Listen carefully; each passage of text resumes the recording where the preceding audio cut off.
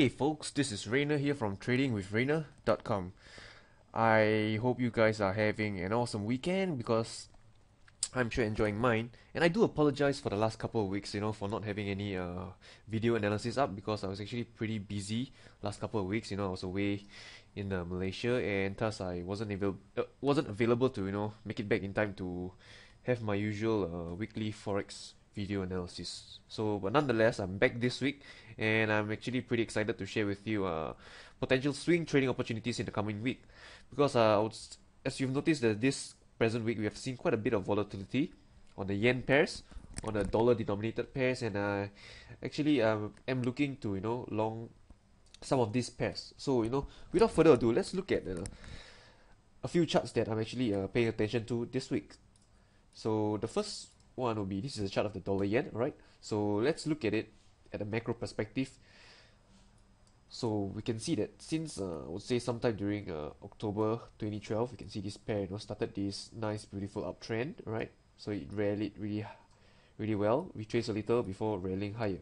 So we can all conclude, I mean, looking at the chart, left to right, you can see that this pair is actually in a pretty healthy uptrend, right? Uptrend.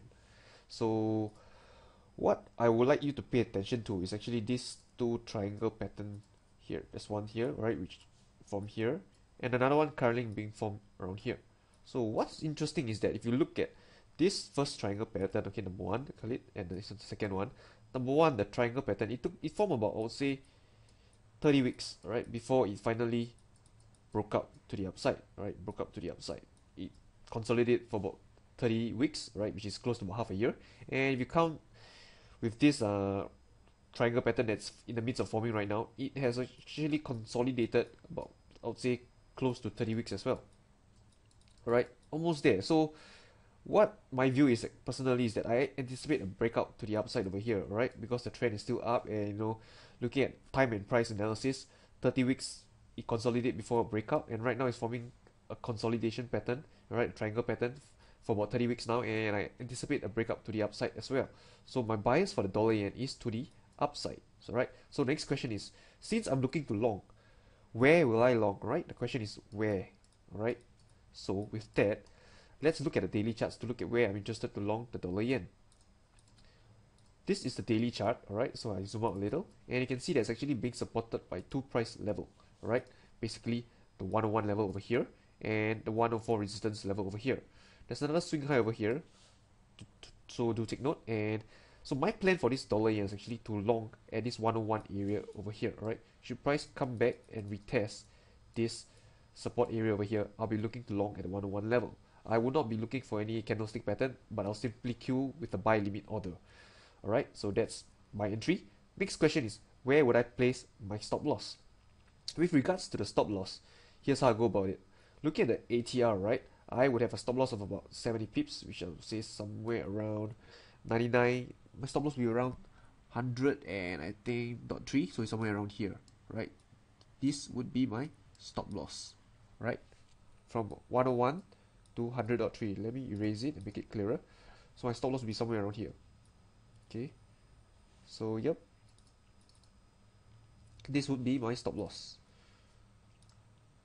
So looking to long around the 101 level, stop loss about 70 pips around here.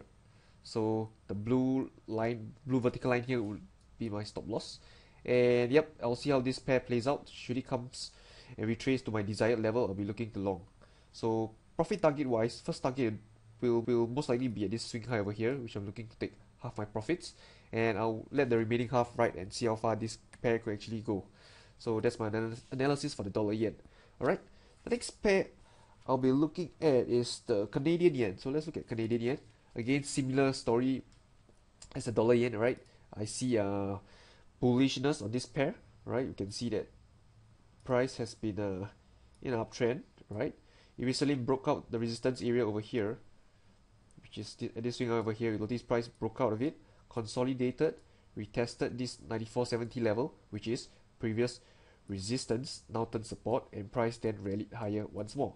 So I'll be looking to buy on pullbacks for this pair, right? Buy on pullbacks, right? It's a little different compared to the dollar yen earlier, because dollar yen earlier was still in consolidation. But for this pair right now, it has already broke out of its range, and I'm looking to buy on pullbacks. So how would I go about it? Alright, so let's look at the 4-hour chart to have a clearer, I would say more intricate view of this pair. Looking at the 4-hour chart, I've already highlighted the two key levels I'm watching.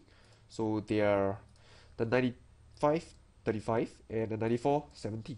So should price come back and retrace and approach this 95.35 level in the coming week, I'll be looking to have a buy limit order placed over here, alright, and my stop loss will be somewhere around here. Alright, so from here, the support level to here would be my stop loss level. Profit target wise, I'll be looking to take half at the swing high over here. Right? Simple? You bet. So some question or some thoughts that you have in your mind could be, Rainer, what if price came down to 95.35 and stopped me out? Would you be looking to long at the 94.70 level later on? You bet. I would definitely look to long at the next level, which is the 94.70 level. Right? So that's my game plan. If I do get stopped out, I'll be looking to long at the 94.70 level as well. Thus, I highlighted these two levels. Right? So yep, that is for the Canadian yen. So let's see what else I have in stock. Alright. The pound dollar. Another very beautiful pair. Look at the weekly chart. The pound dollar is also in another beautiful uptrend. So notice that most of my trade setup, I like to trade pairs which are trending really nicely. So the pound dollar, really beautiful uptrend. We have a series of higher lows. Right? Here, here, here, and here. So there's no reason to actually doubt this trend because it looks very healthy if you ask me. So with it, in an uptrend, I'll look to buy on pullback as well.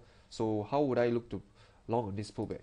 So let's look at the 4-hour chart. Alright, so immediate key levels you notice is actually this swing low over here and this swing low over here. Right, it's more like a zone for here. So should this pair again retrace back to this area over here, the 17097 area, I'll be looking to long as well. Stop loss will be somewhere around here. Alright, so this is my stop loss, and as usual, first target will be at this swing high over here. Pretty simple, right? Find a nice beautiful uptrend, look for a level that you are interested to long, and get your entries and stop loss and take profit levels. So I would say pretty mechanical if you ask me. So again, I'll like to briefly summarize. 1, look for a strong trend. Alright, that's how I go about it. Number 2, identify your support resistance level. Thirdly, entry,